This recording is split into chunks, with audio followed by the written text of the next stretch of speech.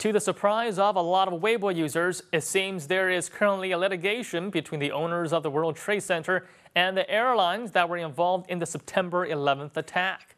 Now, according to a Weibo post that cites the Huffington Post, U.S. District Judge Alvin Hellerstein said that he will soon make his announcement on whether or not the owners of the World Trade Center can try to make the airlines pay billions of dollars in damages.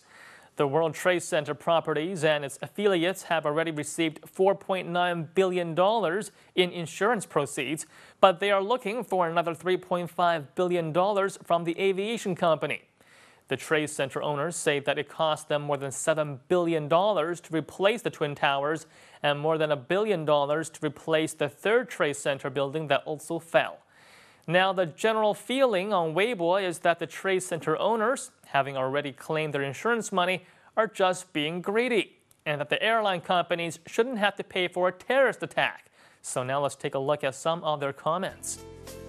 This is capitalism at its worst.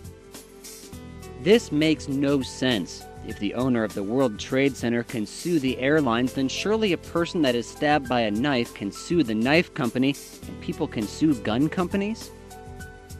I think the key question in this case would be, should airlines be responsible for the terrorist attacks? The question is quite silly, of course they shouldn't. However, if the owner really wants to sue, he should go sue the suicidal terrorists and their families for compensation. The American insurance system actually pays money for terrorist attacks. In China, insurance does not cover damages caused by war, riots, earthquakes, volcanic eruptions, and flash floods. I have to wonder, what good is Chinese insurance anyways?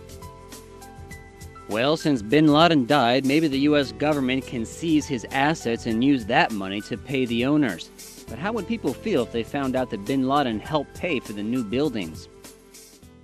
Airline compensation is a hot topic on Weibo recently, as the families of those injured and the families of the two deceased girls are looking for compensation from the South Korean Asiana Airlines.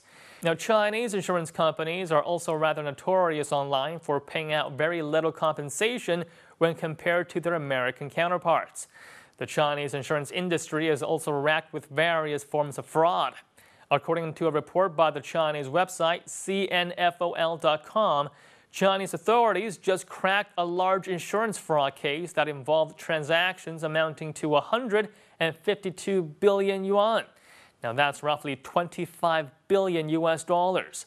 Now, media reports revealed very little details about the case, except that it mainly consisted of college students and that fake virtual aviation insurance were part of the fraud. Now, it's estimated that around 38 million people were victims, and many of them not knowing that they were defrauded.